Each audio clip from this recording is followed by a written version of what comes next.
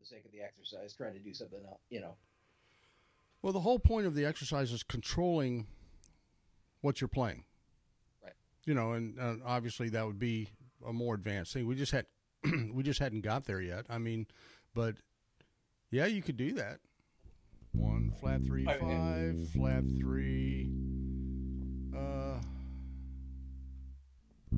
5 flat 3 5 3 1 5 3. I mean that yeah. I mean that's I know totally in the for the sake of the exercise, not in a. it's as long as you're in control of it. I mean, I'd Not to and make. you don't do that too much.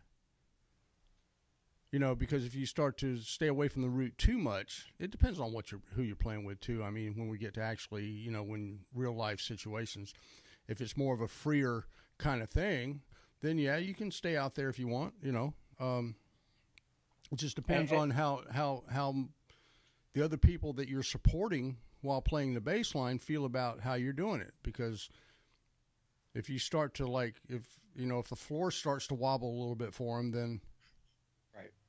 you know you want to And make it sure. wouldn't be. It's totally. I'm apparently having a hard time coming up with a good context for it. But it would seem like it would if one were in motion to going to the next. You're leading for the next chord. That's. Yeah, I mean, there's nothing, there's nothing wrong with that at all. We just hadn't But talked about doing it yet. and if we're talking 1 3 5. Right now the rules have been on the first beat of each new chord a root note. Then Right. beats 2, 3, and 4 we're going to be 3 5 3 or 5 3 5. Then we added triads plus a 1, which means that you can put the 1 as well as the 1 being on beat 1, that you can also put it on beats 2, 3, and 4. So that's where we were, so far. Now we haven't talked about not playing a root note on the first beat of a new chord. Now the second measure of E minor at the end of the first ending, and at the end of the first ending, where it's two measures of E minor, right? You probably wouldn't. Right there is usually, but you see, you're a more advanced player, so that's why I'm not really worried about you doing that or not. But for people just getting started with this, I would say the first thing I usually get them to do is on that second measure of E minor, since you've already established the root on the first beat of the first measure, you don't need to do it on the first beat of the second measure. Right? So 1 flat 3 5 1 flat 3 5 flat 3 1, something like that if you wanted to. And in that particular case, coming out of that, I would probably actually throw the. I guess you go either way with a 3 or a 5, but as the stepwise motion back to the A. Mm-hmm.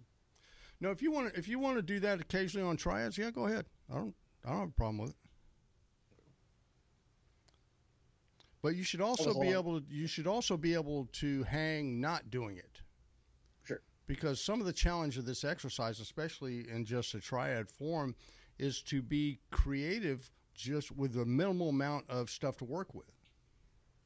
Because the less you have to work with, the more challenging it's going to be for your creativity to come up with new and interesting things as you play chorus to chorus to chorus.